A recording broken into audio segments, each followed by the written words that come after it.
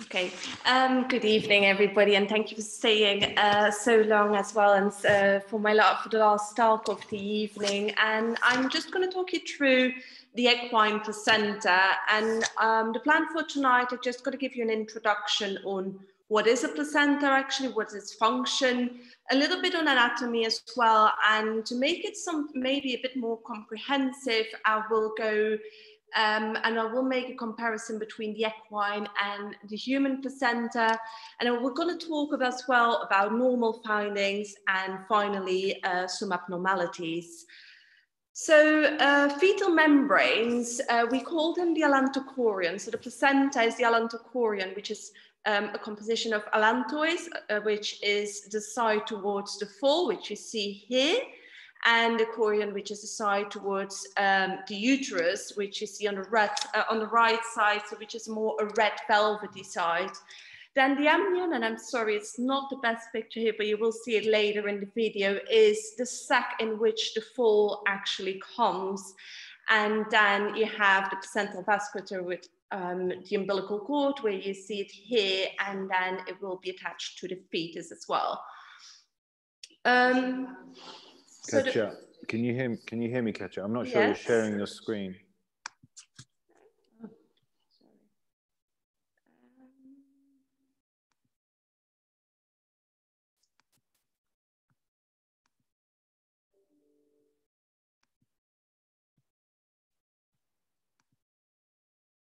Yeah?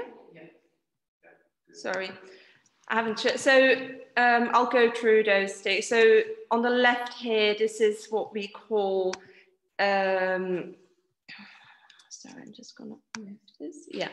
So on the left, you can see the, the chorion, and on the right, the allantois, on the left, the allantois, sorry, and the right, the chorion, but I will go through that later. And here in the back, you have the amnion with the umbilical cord.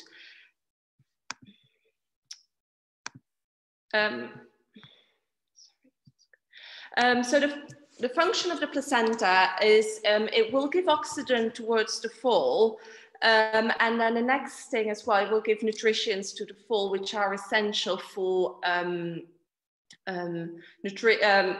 growth and the development of the fall. As well, waste products that are produced by the fall will go back by the umbilical cord towards the mare, and then will be excreted like that. And the placenta is as well a very important producer of hormones such as estrogen, progesterone, and relaxin during pregnancy.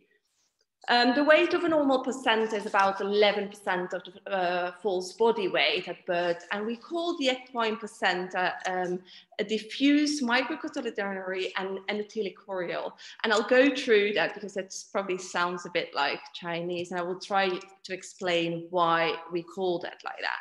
And so on the left, you have a picture here of a human placenta, and we call the human placenta discoid, where we call the equine placenta diffuse. And the reason for that is that you see here in just one area where you have a placenta, and then here you have the umbilical cord attached towards the fetus.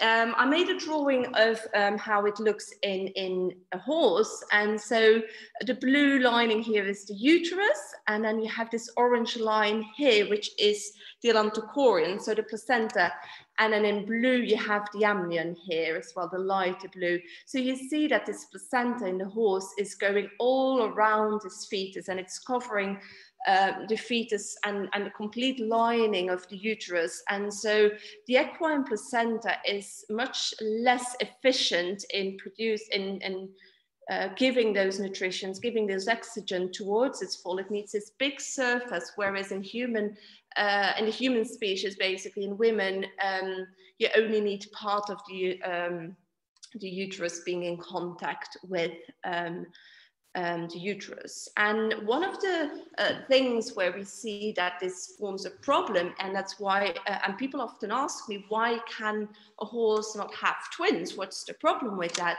And it's just due to this inefficiency, because if you live, this is what you normally have on the left-hand side with the placenta being all around the uterus. So the uterus has 2 horns, and then where the foal will actually, the fetus will develop is what we call the pregnant horn, but the placenta will go all the way into the other horn as well. If you have then twins, there is no space. So you'll have here, this bigger one, for example, will have contact here, but it will miss all this other horn just because there's another fetus in there. And so if you look here on the right side is this normal placenta.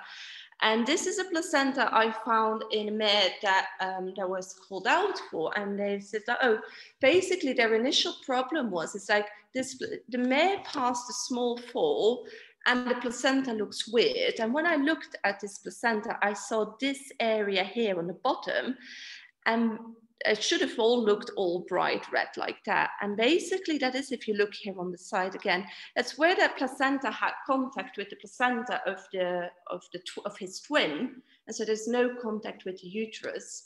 And so it didn't have enough of nutrition, and basically both foals eventually didn't make it just because of their development was insufficient.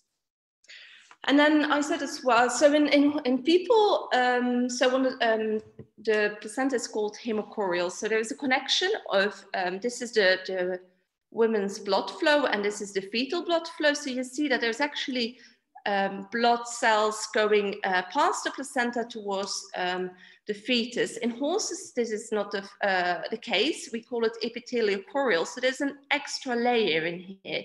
And so you have the blood from the mare and the blood from the fetus, and there's no exchange of antibodies in fetuses, in foals. So foals need their antibodies coming from the colostrum, so they don't have any immunity when they're born, whereas babies do have some immunity. Babies can survive just on formula, horses can't. And that's why as well we boost their immunity, like Grace has said earlier, by giving a booster vaccination 1 month before foaling, just because that will increase the antibodies in the colostrum and will enhance the chances of the foal having a sufficient antibodies and immunity in the first months of its life. And then this is the microcotyledon. So that's basically the contact that the placenta has with the uterus. So on the bottom, this bit here is the uterus. And it just increases the contact. So you have all these kind of protrusions like that, and it just increases the contact like that. So just so that there's more exchange of nutrients and oxygen and so on. So the placenta, like I said, we call it the allantochorion. So on the left side, again, allantois, and on the right side, the chorion, so the chorion towards the uterus, and the shiny side towards the fetus. And so I have a little video just to show you how it looks inside the mare, and I hope it's all clear.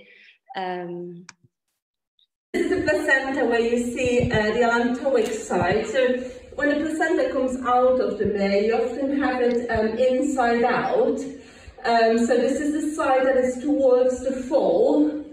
This is the amniotic sac here with the umbilical cord, and you can nicely see all the vessels. You won't see a lot of things going wrong on this side. A lot of pathology you would see on the other side. But it's important to kind of be sure you have what we call the uterine body, which is here, and then the 2 horns, and this is the amniotic sac where the foal actually lives in here with the umbilical cord and the vessels, and then here the opening where the foal comes out actually. And what we then do, once we've seen this side, we turn it inside out, because then it gets the more interesting bit. So you kind of move it inside out again.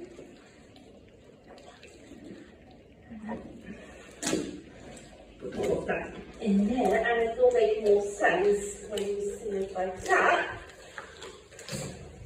So we put it back in the F shape.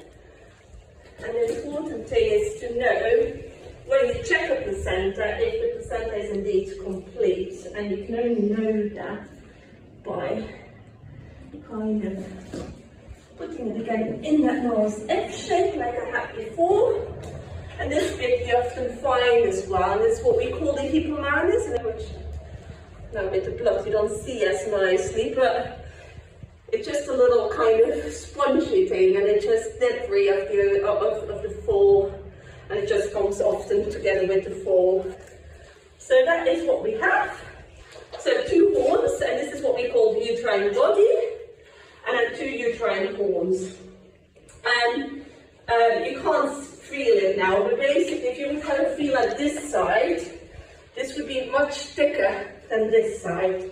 And that's because what we call the pregnant horn. So this is the horn of the uterus where the fall was in, and it's thicker because it's just been pushed around a bit, and the hoofs have been pushing here, and that's why it's thicker than here. And so if you would have a look, and I'll come a bit closer with the camera, you have a nice white little spot here. If you see here, there's no redness there, and that is actually the entrance to the oviduct. So that's where, so normally when you have the whole red thing is what we call microvilli. So normally you have so this is the placenta, but it is attached to the uterus. And the uterus will have little finger kind of like protrusions, and the placenta as well. So it's attached like that. But at this spot, but at the oviduct, there is no contribution of the actual uterus to the placenta, so it's not attached. So it's loose. And so that's why here you have the white little tiny, tiny spots, and as well here you will find it back on the tip of the horn. And if you find those 2 little spots, you know you have had the 2 horns of the uterus are complete. And then what you then look at as well, if you're here, at the end of this is the end, and you will see some white stripes on here as well. You see? That's why, because you there have the cervix, and you won't have those microvilli. So so this is how it is in the uterus. So with this side towards the uterus of the mare, and you would have its hind legs in here, its body in here, and its head in there. So it will fold up like that.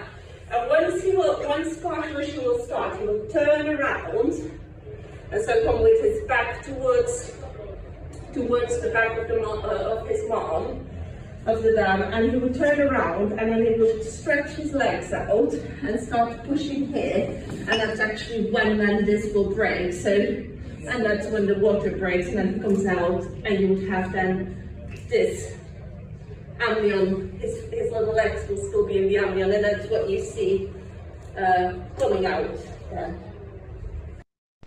Okay. So a little bit of other normal findings which I didn't have on the other one is often people ask me, they find this hard structure attached to the umbilical cord, and they call me and they say, oh, you've missed a twin, or what is this? And they think there's something wrong. And it's actually what we call a remnant of the yolk sac, and it's a calcification. And the yolk sac in the beginning is a part of the normal embryonic development, and in some mares you might just find them back, but there's nothing to be worried about, and your vets definitely haven't missed a twin just with this present. Another thing you sometimes find is those little protrusions, and I've had was last year as well, and somebody asked, oh, what are those? And it just in the beginning of the placenta, when the placenta starts to form, you have endometrial cups, which we call. It's just the beginning of placentitis, and not placentitis, of placentation, and they just connected there, but it's absolutely normal. And then indeed the hypomana, which we find here, it's just debris in the allantois that kind of sticks together and makes this kind of spongy thing, so which we call the hypomana. So then I hope with giving just a bit of an insight on normal anatomy and normal findings, it might make it a bit easier to understand placental pathology.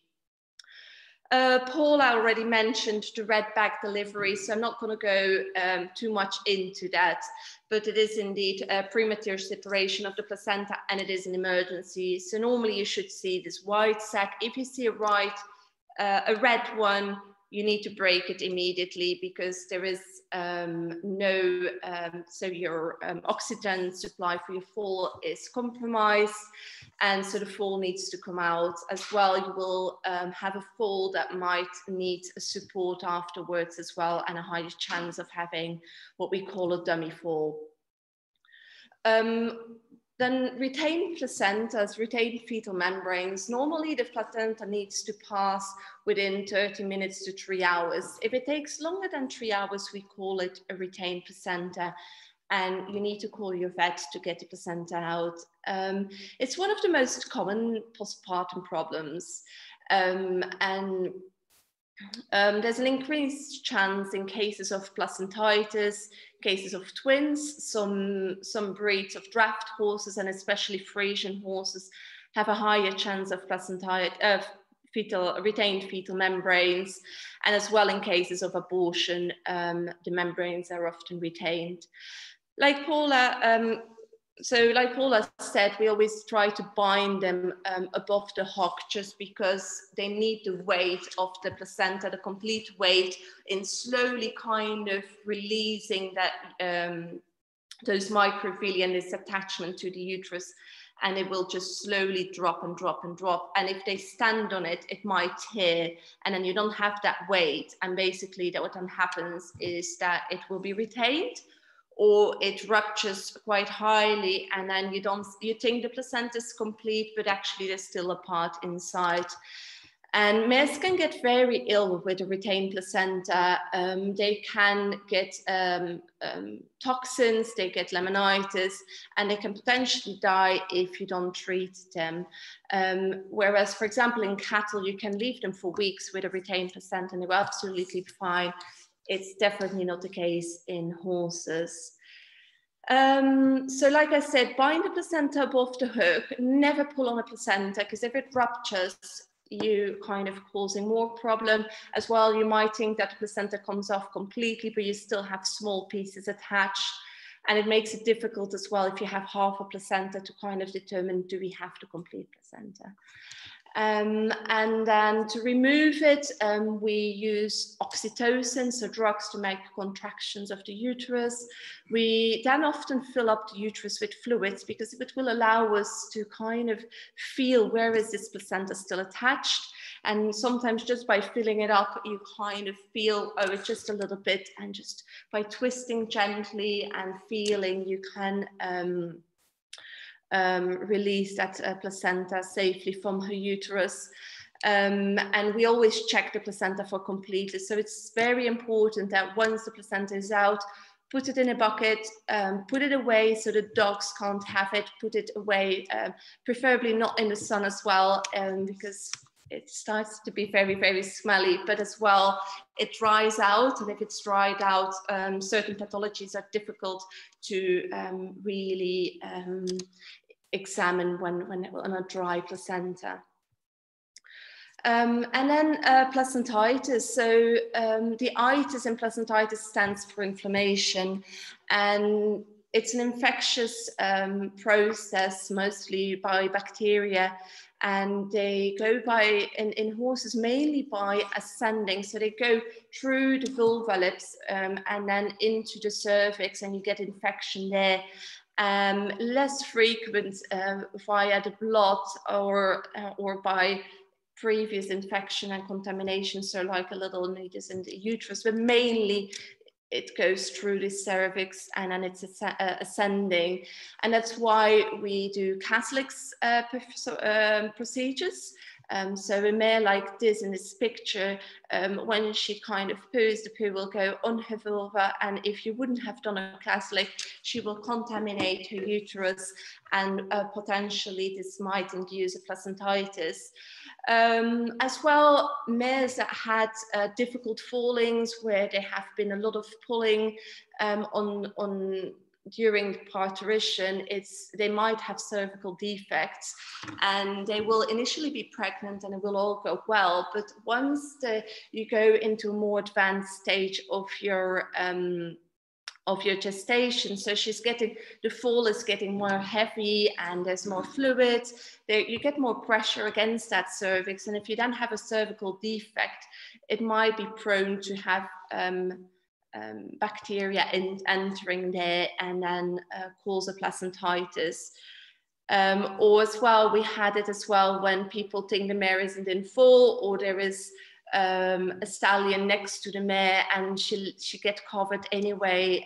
We had some placentitis and abortion caused by that as well. So the problem with placentitis is, so you have inflammation of your placenta and you get edema. With edema you get swelling, so those little finger things will swell again and you get separation of your placenta. And so you have your nutrients, your oxygen supply will be compromised. The diagnosis can be done by the first sign often is vaginal discharge, but we often miss that because it's sticking to the tail and you don't really see it on the vulva often. It can be very, very discreet as well. But the main thing I get with placentitis is people calling me, my mare has another, but she's not due for another 2 months. And that is something that is very indicative for having a placentitis. And basically she will produce actively milk in those cases as well. And that is when you really need to call us out. And if we are on time and with aggressive treatment, you can try to kind of treat the placentitis and hopefully have a mare that falls to term. Mares won't get systemically ill with a placentitis. They won't have a fever. So it's just something that I always advise when you have mares that are pregnant. Don't just go and feed them and look, oh yeah, they look round, but just have a look as well. Like quick look under their udder daily, just see if there's changes, and those things are important to kind of discover them on time. So this is the placenta which had placentitis. So here you have your horns, and then what you hear here is the opening from the cervical star. You have your amniotic sac where normally the legs would be in. And then if you see here, there's a clear demarcation. And what happens is that on this left side, this is normal and it's nicely attached. But so bacteria have entered the cervix and started to kind of spread and spread and spread towards more inwards. So all this bit here wasn't really nicely in contact with the uterus anymore. And then just one quick thing on equine herpes virus, because I do think, especially at the moment, a hot topic, but I think it's very important to know that equine herpes virus can cause, together with other viruses, abortion. And the main strain is EHV1, which will cause what we call a vasculitis, so an inflammation of your blood vessels, and which can then result in abortion. So vaccination gives protection against the respiratory form of EHV, which is mainly the EHV4 form, as well as abortion. However, unfortunately, not to the neurologic one. So vaccination in normal cases 2 times a year. However, for pregnant mares, we booster at 5, 7 and 9 months of gestation. Important as well is herd management, and that is not only for EHV, but as well for other viruses, is separate your pregnant mares from your not pregnant mares if you can. Do not introduce new horses with your pregnant mares, because you never know where they have been, what they were carrying, and as well, keep young stock and transient mares, horses away from your pregnant mare. I think with the whole COVID situation, we do understand a bit epidemiology like that a bit better. And it's just very important to kind of minimize the risk of abortion, because EHV, if you have it on a yard with a lot of pregnant mares and they're not vaccinated, and you don't really have any isolation protocols in place, it can cause abortion, and actually what we call an abortion storm, with multiple mares aborting their foals. And then finally, and this will all be sent to you at the end as well, somewhere during the week, together with the notes, is have a little sheet, a little check sheet. What shall I do? So on top, I will have the mare, the stallion, and the estimated due date. Do remember, a due date is maybe not the exact wording to use, because horses have a normal gestational length from 320 to 360 and 2 days. As well, those are the vaccinations we do. If she's Catholic, make sure her Catholic is open on time. A little bit on prediction of falling, and then the stages of labor. So first stage labor, if it takes longer than 4 hours, call the vet. Second stage labor, if you have a red bag, if you have seen a head but there's no leg swimming, or you have a head but there's only one leg, call us. If the placenta hasn't passed within 3 hours, call us. Also, and we'll talk a bit more in 2 weeks regarding the newborn fall, but if your fall is not going external, so not trying to sit up within 5 to 10 minutes, that is considered a problem as well. They should stand within an hour. They should be nursing within 2. They should start passing meconing after 3 hours, and it should be complete after 24. And then we do advise, if all went well, to have your fall checked the next day. We do an antibody test on the falls after 12 hours after they started nursing. So I hope you all enjoyed the talk, and I didn't make it too academic, and you all learned something as well. And if there's any questions, I'm more than happy to answer them all.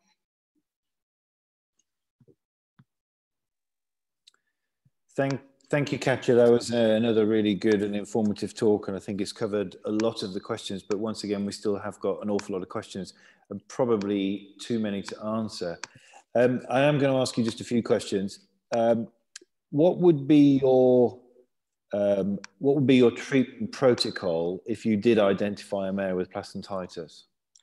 So I would go, and the first thing I would obviously do is scan the mare, and we look at kind of the placenta transrectally. We would see if there's any thickening of the placenta as well. Sometimes you find kind of pus packets. I would put them on broad spectrum antibiotics. I would potentially put them as well on Regimate, on not a standard dose, but double dose, and use an anti-inflammatory, which but probably with thyrocoxib, which has a good penetration towards your placenta as well.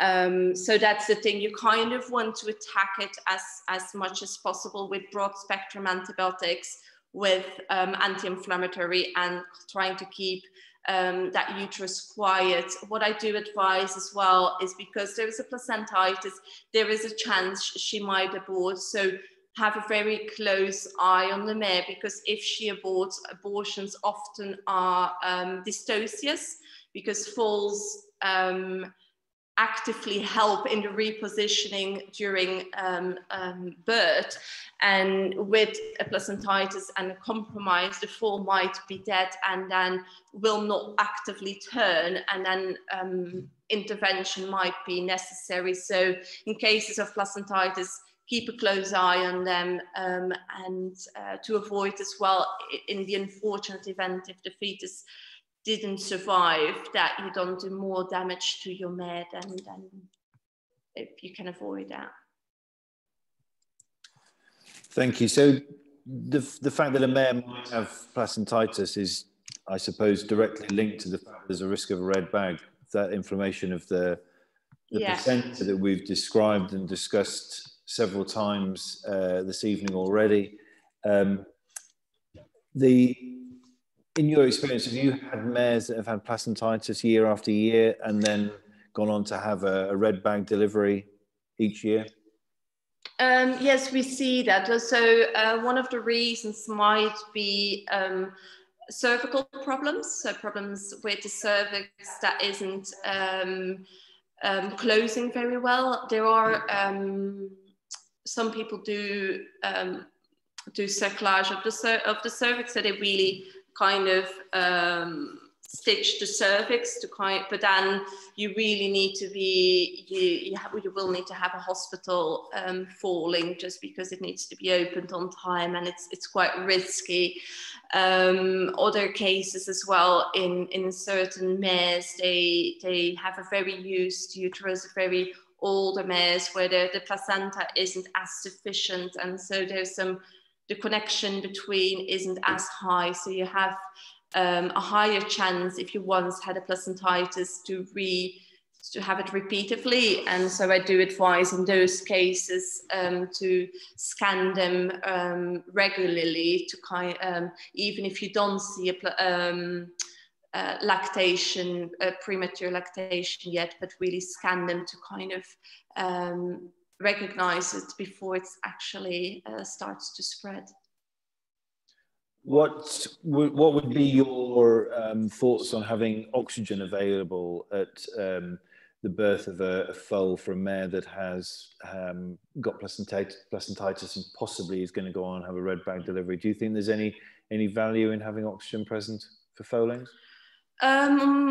I don't really think so, and there's been some recent research as well that actually over-supplementing oxygen isn't really helping. I do think that having an ambu bag present, so basically really keeping oxygen like that, is important, and that will. But if real oxygen support is necessary, then I do think it needs to be done in a hospital setting, and that little bit of often you have too much oxygen if you would just give it straight like that. And so I think the most important, I would rather invest in having an ambu bag rather than having oxygen tanks present.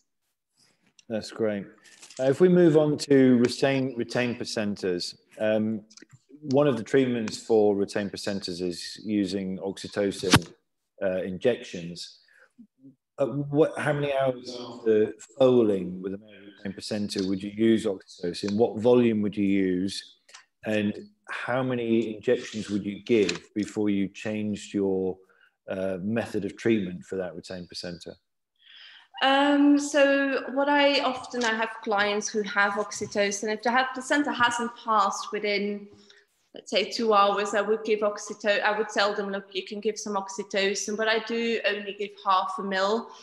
Whereas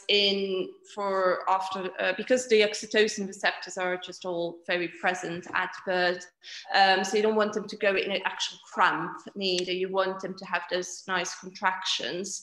And then often I probably would be on my way and have a check, and when I'm there, I might give her an hour later a shot, and then have a little look and wash up the mare nicely and see if I can if it's very attached or not.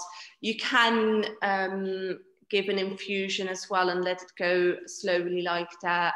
It all depends on the setting, on the yard as well, what you want to do. But and then you kind of fill up the uterus to have a feel where it is. And a technique that I actually really like and is something we a Dutch vet started doing, and you still have the umbilical vessels present in the amnion, and basically what they do is bring water through those, and so it will bring water in all the vessels, and you will kind of induce that edema that you have with a placentitis. You get swelling and it just fills it all nicely up, and the placenta will just drop out of it without with reducing the risk of actually tearing that placenta.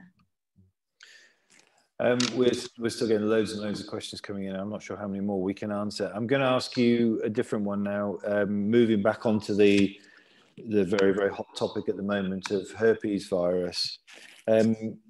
We know that mares should be vaccinated at 5, 7 and 9 months of gestation to hopefully afford some sort of protection against herpes virus if they were exposed to it, to protect them against abortion. If you had mares that are not vaccinated following that schedule, and given what's happening in Europe currently as far as herpes type 1 is concerned, would you advocate anybody giving vaccines now, and what would your protocol be? This is just for infant mares, bearing in mind what's going on. I'm just interested to see your thoughts on that. So you mean if they haven't been vaccinated and they're over their 5, 7 and 9 month kind of, it's what I would suggest, if they're 9 months through there, it's no point. But I do sometimes have people kind of like they're at 7 months, and I might just do 7 and 9 or and do those. However, when you have actually a chance, there's no point if you think there is herpes on your yard to vaccinate at that point, because it's just what I mainly would suggest as well is keep your yard as closed as possible as well. Try not to go for mares from your competition horses in the touching their nose, and then go and pet your pregnant mares, because it can carry on your hands as well. And try to avoid that. Really try to kind of wash your hands, change your clothes in between if needed, and minimize. But I do think that vaccinated at 6 months is still fine, and will still give some protection there as well. Yeah, that's good advice. And I think the other thing to bear in mind is that the advice about vaccinations is if there's ever any risk of infection actually being present in the yard, that vaccinating when you've got a little outbreak is not advisable, because you could actually make the situation a lot worse.